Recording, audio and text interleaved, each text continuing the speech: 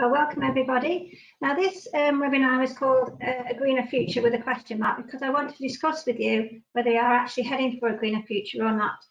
Today we're going to go through a summary of what I've been doing with some of my wonderful students.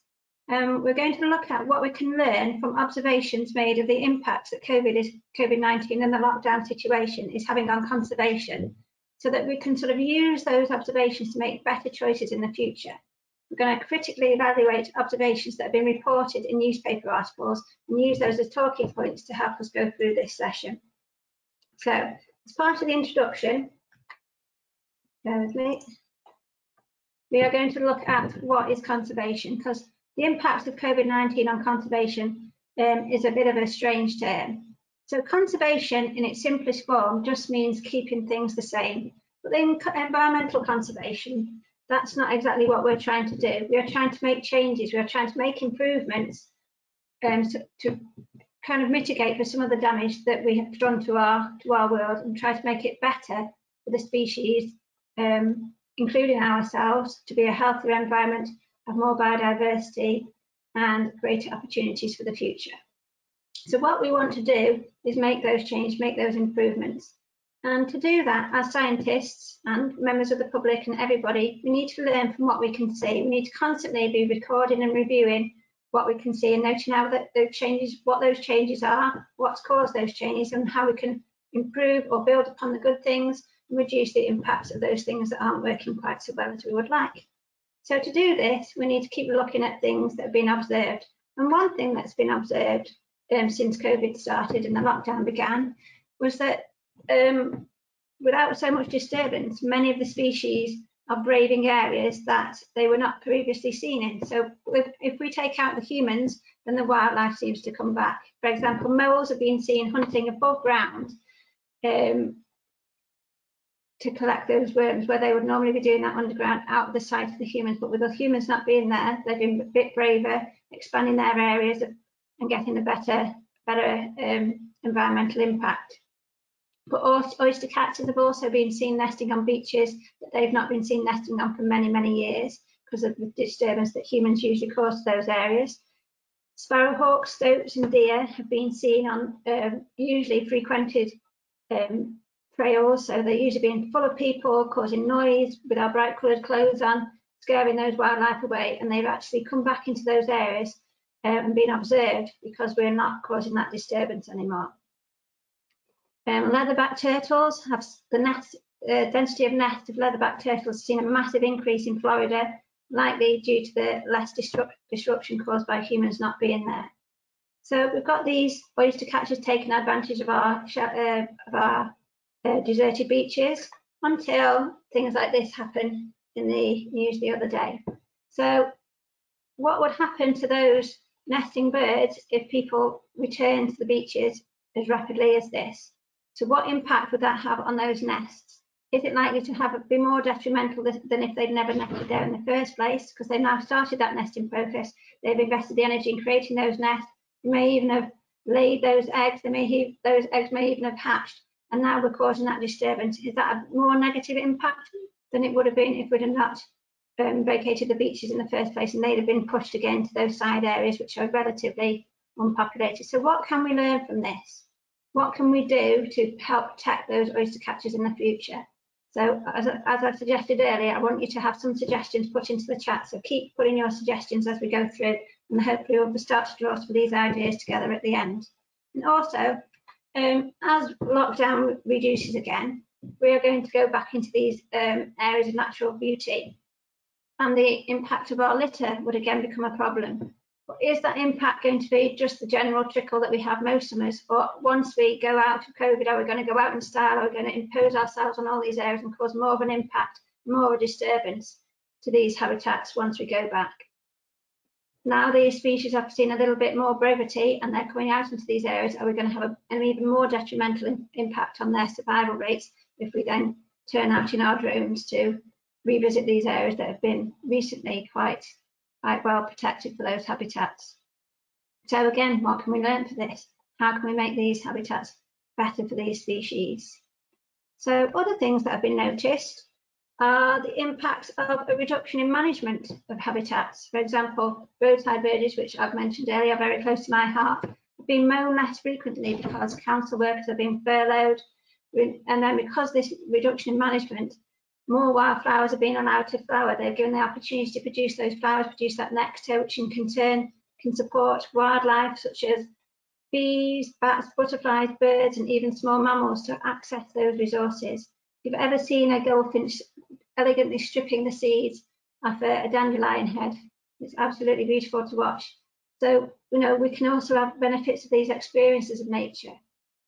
So roadside verges produce a huge amount of our native flora, some of which are threatened species.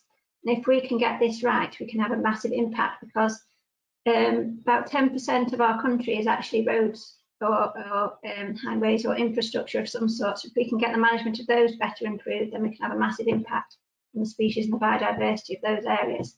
So we can learn a little bit from these little reductions in mowing of parks and lawns and roadside verges, and even your gardens can have a big difference to pollinators. And if we allow the plants to go to seed, the seed-eating birds and the species further up the food chain that rely on those species to flourish. And by the way, I didn't write this newspaper article, and I can clearly see that that's not a roadside verge in the picture, but that's not my job at the moment. So we're crashing on for that. Further afield, threats to the Amazon. As we know, the Amazon is known as the lungs of the world. It's vital in maintaining the O2-CO2 balance, and it's home to 33 million people and thousands of species. Now, these people and species have to learn to live together. And if something affects that balance, then it's going to have an impact on either of those. So since the pandemic hit, opportunists have taken advantage of the reduction in policing and the reduction in management and rangers availability to undertake forest clearance. There's been a 55% increase in deforestation since lockdown began. And illegal logging, mining and wildfires are the highest that they've ever been for 11 years. So what can we learn from that? What has caused those issues? What can we do to make those changes reduce and the impacts be less negative? So coronavirus also causes a crisis for other species. Mountain gorillas have been one of our few relatively rare success stories, because we've brought them back from the brink of extinction, and they're just about to becoming less threatened. And we've actually got quite a success in the ability that they have become now to maintain their own populations. However, due to a largely similar genetic makeup to us, they can also catch respiratory diseases from humans. So COVID is a real threat to their survival. And so we've backed away, we've reduced the tourism, we've reduced the impact, we've reduced the input that we're having to help them to survive. So has that had a negative impact on their populations? We won't find out until we go back in. But also, people who live in the area surrounding these habitats rely on ecotourism to support their way of life, to support their financial situation. And they are then seeing these species as a benefit to them. They depend on this. They are a resource to keep their homes, to keep their jobs, to keep their money coming in. So when that revenue is cut, they are no longer seen as a resource. They can then turn to poaching instead, because they then become valuable in another way. They're not valuable alive. They're more valuable either trapped to be sold on as pets, or for bushmeat, or to be sold on for to other people for resources. So you've got to make sure that that impact isn't happening as well. The impact of the reduction in ecotourism isn't just impacting on the gorillas. There are millions of pounds of funding from this sort of activity. These types of holidays fund a multitude of conservation initiatives, including those for critically endangered species or habitats, including the Masai Mara to coral reefs. This lack of finance could cause some of these organisations to close, which may mean a cessation of the projects, but also due to a lack of support for the community, could lead to poaching, overfishing, deforestation, collecting resources from these habitats to sell on to make money in other ways. So these are sort of the large wilder habitats, but also there's impact on the conservation efforts of zoos as well. So we mentioned earlier that it wouldn't be surprising if gorillas or primates caught coronavirus from us, but it's more surprising that a tiger has been found to exhibit symptoms of coronavirus and tested positive for coronavirus at the Bronx Zoo in America. The tiger has symptoms including a dry cough and lethargy, so similar symptoms to what we would expect as well. So this is something that we need to learn from. Our interaction with species is how we got it. The wildlife pet trade, the wild animal markets is where we think that the coronavirus outbreak may have initiated from, but we are also now passing it back on to other species. So we need to be aware of that as we're managing habitats, which other species we are likely to spread this disease to. So there are other impacts on zoos as well. And zoos can't simply, after lockdown, furlough all their staff. Their staff need to be there and they need to be feeding those animals, providing food for those animals, maintaining their enclosures, medicines, etc., need to still be given to these animals. And because of this lack of visitors coming in, those funds have been dramatically reduced. London Zoo is also threatened with closure, and many will be forced to close, not just a loss, but this isn't just a loss to the zoos themselves, it's also a loss to the scientific and global conservation efforts which are funded by these zoos and organisations, which in turn helps to prevent impacts on species further afield. A local example of this is Peak Wildlife Park. They had a plea for funds to help to provide enough food to support their penguins, and I recently found out today that they have actually reached their target, so they can actually feed their funds by public appeals, which is very important. We'll come back to that notion later on as well. But it isn't all bad news for species living in zoos. Coronavirus has meant that obviously people are less frequently in zoos, and in Hong Kong Zoo, after 10 years of trying, the pandas have actually mated because they've been given the required privacy to do so. So what can we learn from this? How can we integrate that into our plans for captive breeding strategies and policies, for example? Okay. And nature doesn't just stop, nature continues doing what it does, and therefore we need to keep our maintenance up as well. However, conservation organisations include the Wildfowl and Wetland Trust and the Wildlife Trusts are facing collapse due to the lack of funding coming in from visitors to their reserves. But this conservation work still needs to go on. So they are dipping into their funds and taking away all those resources that have been perhaps sectioned off for future projects. And these may impact on those future projects and whether they are likely to continue. These include projects like rewilding and reforestation. And if we're not getting on board with those, we're not achieving our targets with those, it might jeopardise our future green targets for the future and our reduction in the pollution levels and the ability to cope with the climate change issues and our targets we've got to meet for those as well. So, as I mentioned previously, the public appeals are a massive source of funding. And if we reduce the amount of funding that we've got, those public appeals are not likely to support necessarily the species that we really, really need.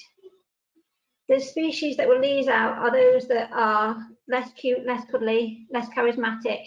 However, some of those species can be vitally important and are known as keystone species for our habitats. The example in the picture here is a pine hoverfly, and this is very important in the functioning of the pine forest within Scotland. It is drastically rare, highly endangered, and it's becoming, and the work on that has been funded so that we can actually maintain that species at a population level where it can then sustain the forest that it lives in. Okay, but it's these sort of species that are less charismatic, which might be the ones that can't get funding for from crowdfunding and public initiatives, and therefore those are the species that might well lose out. So we need to learn how we can reduce those impacts as well. So moving on from species, we're going to look now at pollution levels. So another observation that's been made through satellites and video images here is that countries such as Spain and Italy have seen a reduction in the amount of pollution by up to 50% over the major cities and 47% in Milan. So Milan's pollution level is now 47% lower than it was in 2019. And the main reduction is in those nitrous oxides, which are highly polluting and have a large impact on climate change. But this isn't just happening in these countries, it's happening worldwide.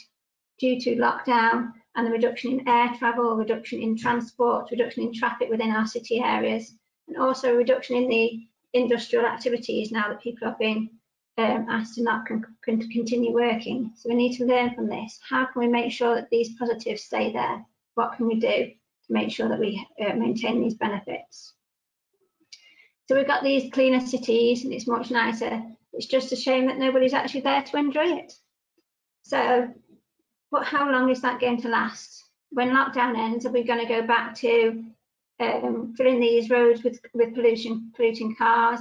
Are we going to be keeping up our good practices of going everywhere on our bikes during our lockdown experiences? Are people's mindsets going to change so they know that they can do it?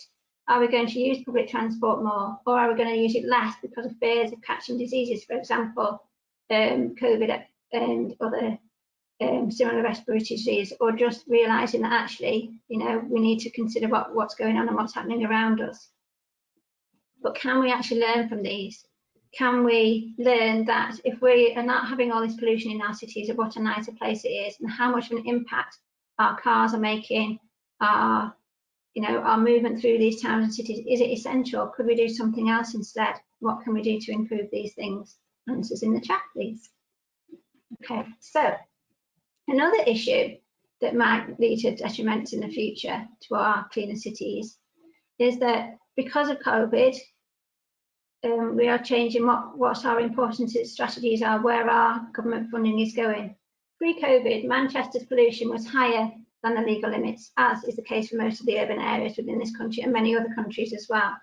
But plans to produce a clean air zone have been put on hold due to COVID.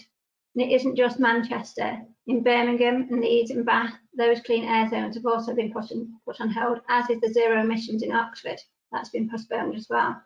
So we've learned that, you know, that we're having a massive impact on the pollution levels in our cities, and now we're not doing as much about it. We've postponed these changes that we had planned to make the difference. And I think the excuses are that, well, our pollution levels are lower at the moment, so we can wait a bit before we make these changes. But should we be doing that? Should we be acting? Should we be petitioning the government to make these changes earlier, now that we see how much of a difference these things do actually make? And talking about seeing how much of a difference these things actually do make, we are noticing more and more throughout COVID the benefits of nature to our mental health. And the COVID has highlighted the importance of nature to our mental health as we flock there in our hundreds to these green areas of green space for our designated allowance of exercise. But accessibility to these green spaces isn't equal. It's not the same for everybody. Should we be influencing housing policy to make these changes happen so that people have access to all these areas? In new designs and new developments, can we make sure that there is a sufficient quantity of green space for our health and well-being and the health and well-being of the city as a whole? The provision for wildlife and those opportunities for experiences of nature as well. And there is a study, a poll that's been suggested that the majority of Britons have seen the importance of and a greater appreciation of green spaces since COVID. That was a majority of 53%, which suggests to me that I haven't seen the polls, so I don't know the exact, what the other 47% either haven't noticed a change or think that it's less important, which concerns me a little bit. But 57% have had an increased awareness of the importance of green spaces to their mental health. So we are actually starting to make these changes in our mindsets, but can we continue this, and what do we need to do to make sure that these things continue? So on the next slide, I have put some of these issues into this graph table chart type thing. So the position is where I think that they are in terms of the whether the impact is positive or negative in terms of conservation of species and the environment, whether it's short term or long term. And what we want to try and do is see if we can move all of these into that top right hand column. What can we do to have a positive impact from these issues that have been, from these observations that have been noticed? So for example, how could we, now that we've noticed that our clean air is important within our towns and cities, how can we make sure that we maintain that? We know how much of an impact the cars and the industry and the air travel is having on our pollution? What can we learn from that?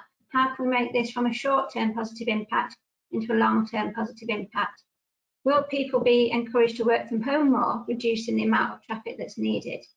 Will people take up the idea of cycling to work and cycling to commute from various places to other places? Or are we going to see a very short-term positive impact, and as soon as we turn it back, go straight back to our problems? Do we need to put more effort? Now we know the impacts. Can we make more sensible suggestions of how we can actually transport ourselves? Could we make those things individually, such as choosing to bike to work instead? Or does it need to be done at a national or an international level for these advances in scientific research? Do we need to fund greener, cleaner cars? Do we need to fund better transport networks to allow people to get out of their cars and onto public transport instead? And do we need to have more investment in the scientific research required to make these cars greener or these air travel greener? Can we get electric aeroplanes or something in the future?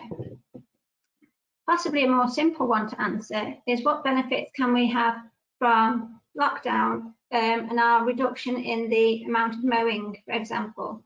We are managing our habitat slightly different, and we are seeing benefits of that. So if we know that we have to put less effort in to get a better impact for biodiversity, more flowers, more species, more interactions with nature, more opportunities to see butterflies, bees and birds, is that almost a no-brainer? Can we encourage the councils, etc., to reduce the mowing frequency? Can we encourage that? What do we need to do ourselves? Do we need to realise that appreciation and stop complaining when it's not been mowed? Could we suggest to our councillors, for example, that they don't mow it? Can we, educate people? Can we provide money to educate people? Can we put up posters and signs to explain why we're not mowing as frequently? Is that the sort of thing that we need to do? Could that be something that we can achieve? And what about our furry friends here, the furry moles and the not quite so furry leatherback turtles? What can we learn from those species being, thriving when we're not there? Can we create no-go areas for humans so that these species can have opportunities to thrive? Can we have sections of coastline that are protected just for those leatherback turtles and squash ourselves into another area where we can have all the noise, the jet skis and everything else that comes along with us?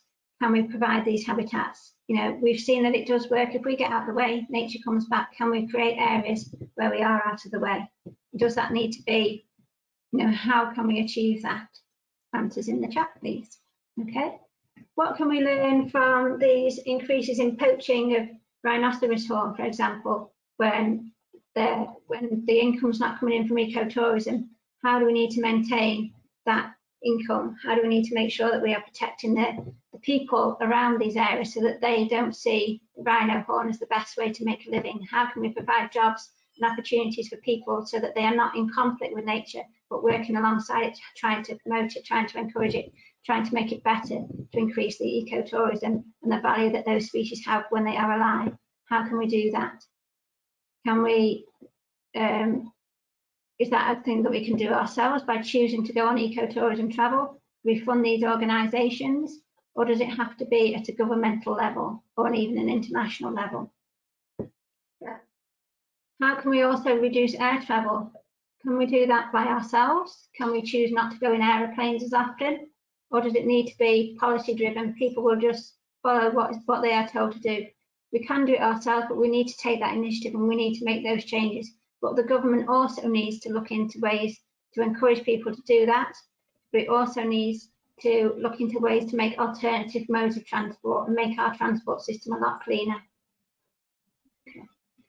And what can we, what can we learn from the increased understanding of the importance of nature? How can we capitalise on that? How can we make sure that now we know how important these natural habitats are to us, that we actually make sure that changes are positive for the future? Can we make sure that we look after our habitats better? Can we make sure that we use our parks? Can we make sure that we encourage our councils to do something about it for the positive, or does that again have to be at a national and international level? I think it's basically we've got to lead these changes ourselves to encourage the government to make those changes and also look at it on an international level. Okay, and I think I will now move over to anybody that's got any questions. Thank you very much, Ellie, for this presentation. First question, you touched on the impact of COVID-19 on zoos, and the question is, have you seen the campaign that started today by Chester Zoo, who are now impacted and they need to raise funds? I haven't seen anything about that, no. So yeah, so they are having a funding bid to try to increase funds for to support their animals. Is that right? But if you haven't seen it, then probably it's a good time to try and advertise it to our viewers. If you are an animal lover, go to Chester Zoo website and see if you can help out. Yeah, so yeah, I think there's lots of opportunities for that as well. So yeah, if you do know any of them, yeah, go on and share them and see what you can do, you know, making the changes yourself from either funding other organisations or making those personal changes yourself to make the benefits, yeah.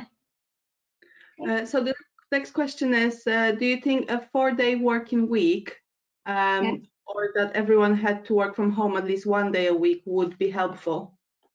Well, yes, I suppose if everybody commutes 1/5 less, then we'll have a 1/5 less of pollution, wouldn't we?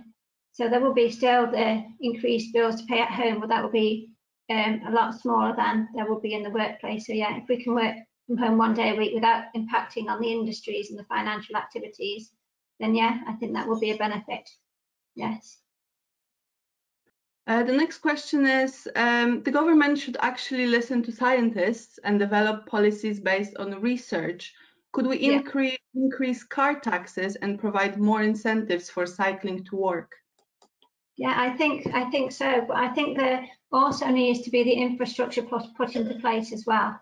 We need to make sure that we have suitable and safe places to ride, such as green routes, where possibly cyclists are not necessarily right behind the exhaust pipes of cars. We need to move those cycle routes away from those roaded areas to make them safer, and safer in terms of less likely to get hit by cars, but also safer in terms of the air and the oxygen content. So we need to look at the green infrastructure of our cities to make it actually a pleasant experience to travel to work in those bikes or walking, for example. So there needs to be investment in green infrastructure. There needs to be investment in clean routes and safe routes, particularly routes to school and routes to work need to be greener and cleaner and more pleasant. We need to have possibly things like increased taxes to discourage people from using cars.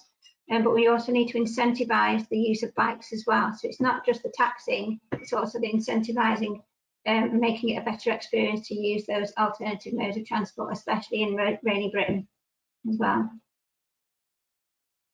Thank you. The next question is, what lessons learned should we continue post-lockdown? Well, as many as possible would be the answer.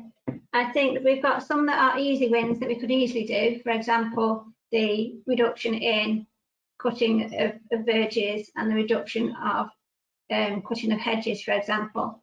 But also we can have similar easy wins from looking at fencing off areas to protect habitats, keeping the areas, you know, for wildlife conservation that people can't necessarily interfere with quite so much. So those would be the easy wins, the cost-effective wins, but also we need to make sure that we invest in the long-term future of how important it can be to reduce the impacts of pollution. So I think that we need to ourselves focus on some of the easy wins, but also think of the longer, larger, long-term issues as well. So I think there's got to be a mix of both. I don't think you can necessarily prioritise one over the other.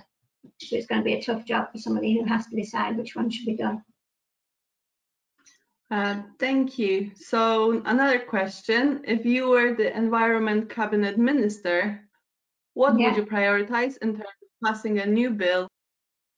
So there's that tough question, isn't it? But I said I wouldn't want to answer. I think it's, well, it would be a very tough question and I wouldn't really know how to answer. I think that we would have to do a bit of everything. We've really noticed the impact that our transport pollution is having on the environment, and how much, if we reduce that transport pollution, how much of an impact that makes. So that might be something that I would like to focus on. But alongside that, I would have to look at the increasing green infrastructure to make that a pleasant experience as well. But I just think that we need to try and do as much as possible where we can. So anything that is possible, we need to do it. We need to think on the individual level as well. What can we ourselves do? And what does the government need to prioritise? Because it won't be able to fund everything. So it's got to come from, basically, the government will be driven by who's going to vote for them. So we need to make sure that the public opinion is where the impact is going to come from. So what do we want? What do we want to achieve, and how can we let the government know which is going to be beneficial? But yes, it does have to be backed up with the science as well. So at the moment, these are mainly observations, but we've got measurements of these increases in pollution. So we need to balance how much of an impact that is having, because pollution is costly. So we need to make sure that we can make financial sense out of these as well. We need to say, for example, if we put down air pollution by this much level, it's going to take this much cost to provide the infrastructure for electric cars, for example, but in the whole, it's going to save this much to the NHS for less in what's it called when you go into hospital? Less emissions to hospital. Anyway, fewer people going into hospital, and the benefits that will have on our financial situation there as well. So we've got to sort of try to look at how we can make it benefit to do these things in terms of health, environment, and also financial incentives as well. Thank you, Ali. Last question now, and it's about supporting British farmers' seasonal veg and fruit. What do you think about agricultural bill allowing imports which won't follow our food and environmental standards? Well, I don't really agree with it. I think that what we should be doing is looking at improving our farmland, because 75% of our country is farmland. If we can get the farming right, we're going to have a massive impact on the biodiversity and the health of our countryside. I really do think that we need to be funding farmers to grow sustainably, increase their biodiversity, reduce their carbon footprint or offset their carbon footprint by having trees, grass verges, hedges, and also we need to be looking at the way that we produce our foods. This going meat-free, I don't necessarily agree with, but I think we should look at the quality of our meat, where it comes from. So if we can buy British, the UK has one of the best, if not the best, welfare standards for our meat in the country, in the world, sorry. But it also, if we can get that meat all grown sustainably and in biodiverse farms, then we have a really good impact on saving that those habitats and improving the wildlife of their countries. If we remove the farms from the countryside, then we would have a dramatic impact on our environments. We need to make sure that we are maintaining these areas properly for biodiversity, and the best people to do that might actually be these farmers if we can fund them right and educate them correctly so that they know how to do it and it's easy for them to do, and there is an advantage to them for doing that.